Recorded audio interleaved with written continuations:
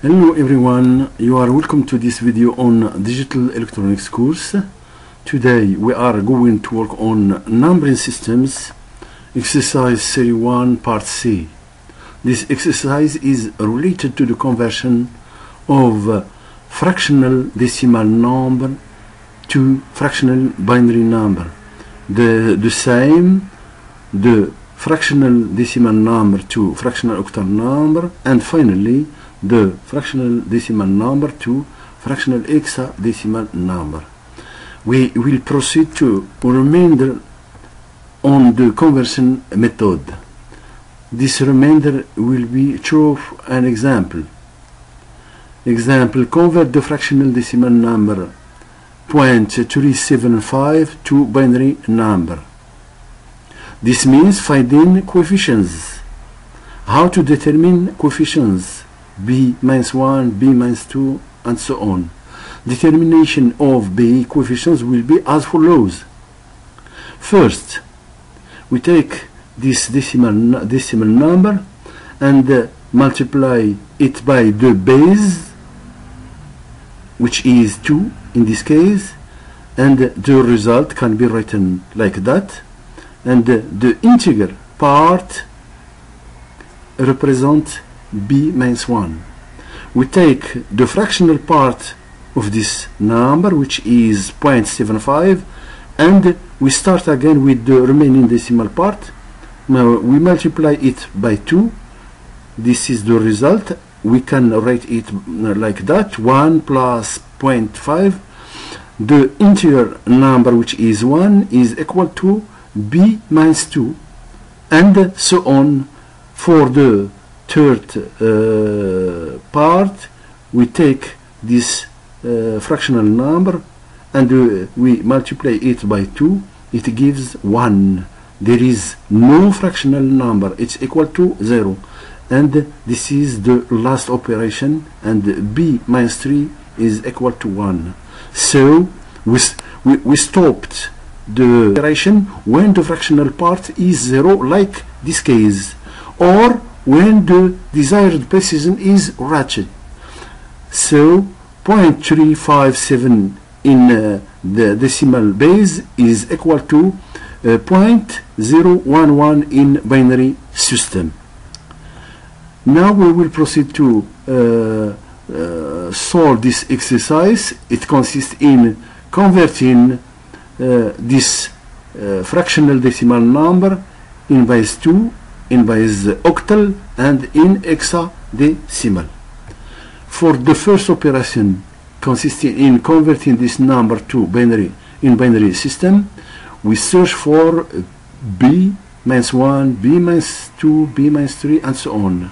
We take this fractional decimal number, as the base is 2, we multiply it by 2. We obtain this number in which the integer number is 0. So B minus 1 is equal to 0. And we take this fractional part and we multiply it by 2. It gives this number in which 1 is the integer number. It's equal to B minus 2.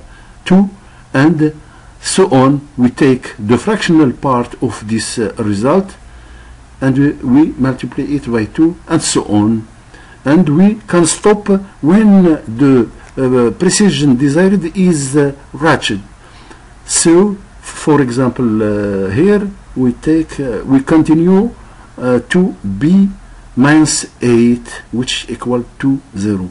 And the final result, this fractional decimal number converted in binary system, it gives this result.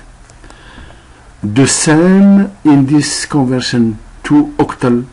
We take the fractional decimal number like that and we multiply it by 8, by the base.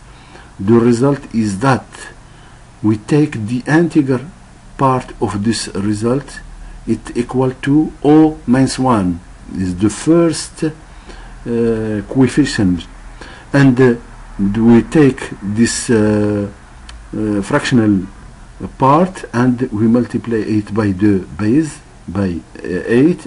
we obtain this result in which 3 is the integer number and O minus 2 is equal to 3, and so on.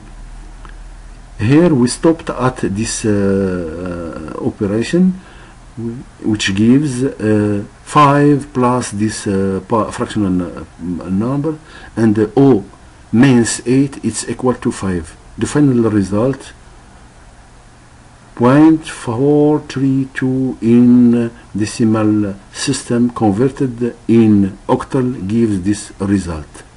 And finally, for conversion in hexadecimal system, the operation is the same. We take this number, we multiply it by 16, it gives this result.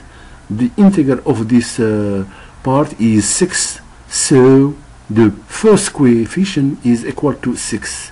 The same, we take this fractional part and we multiply it by 16, it gives this result, in which 14 is the integer number. 14 is represented by A, and this is the second coefficient, and so on to the last operation.